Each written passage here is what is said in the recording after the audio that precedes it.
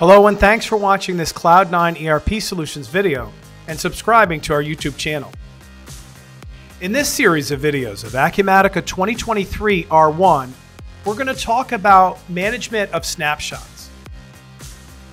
So in 2023 R1, we now have a delete snapshots and tenants.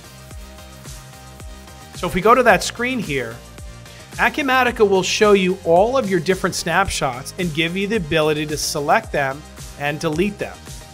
So this is the action here. You can select the ones that you'd like, click process, and it gives us the ability to do things in mass rather than go into each individual one and hit the delete button and then wait for it and then go to the next one and delete. It used to be a long period of time that you'd have to wait. You couldn't just hit the button and walk away. With this, you can. So, and you notice Acumatica even added a schedule screen, so you could perhaps set up a scheduler that says, you know what, delete all the snapshots if they've been created over 90 days. So this way you're keeping everything neat and tidy.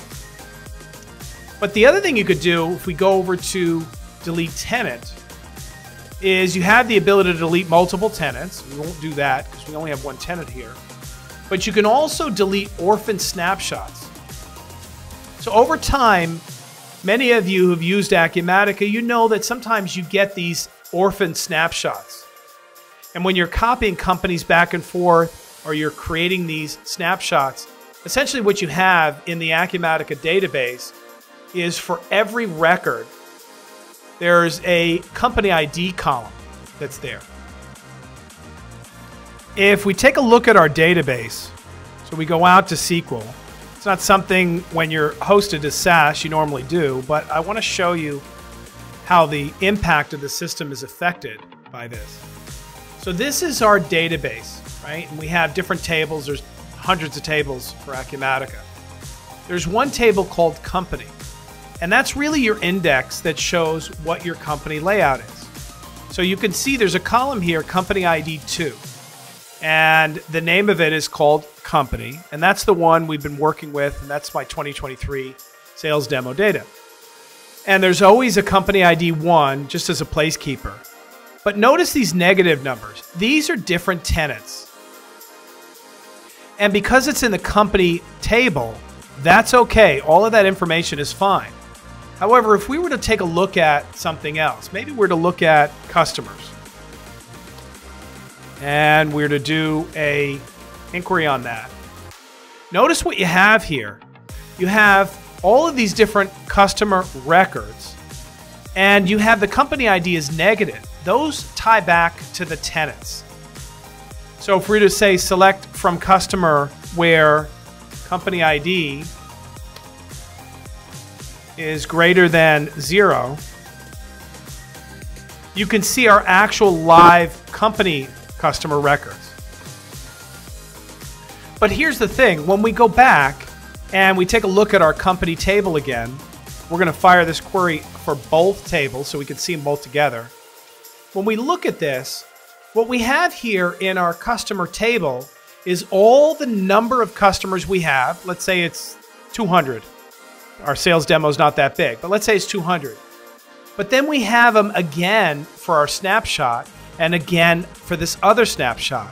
So essentially what we've done here is we've taken all of our database tables, not just the customer, we've multiplied it by 3. So when we're looking at these different snapshots, essentially your database is starting to double and triple and quadruple and so on in size because of these snapshots. So again, if we look at the company table, we can see that these different snapshots are properly understood and allocated for. We understand that they're there. The system understands that they're there. But in past, what we've seen is sometimes these records aren't there anymore. And instead, what you end up having is you still end up having the customer, the additional customer or transactional records in the system. So when we go back to Acumatica, that's what this delete orphan snapshot is. It'll go through the system and it'll find any kind of snapshots it thinks that are orphaned, meaning there's additional records that are not properly allocated, and it can go through and delete them. So that's delete snapshots and tenants. Again, you could see these are the two snapshots that we had inside the database. They're right here, these two. And that just essentially allows us to do better maintenance, keep things cleaner, and also when we're deleting these snapshots, whatever we're doing, we can do it more en masse and even set up a schedule to keep things clean on an ongoing basis. So thanks so much for watching this video and subscribing to our YouTube channel.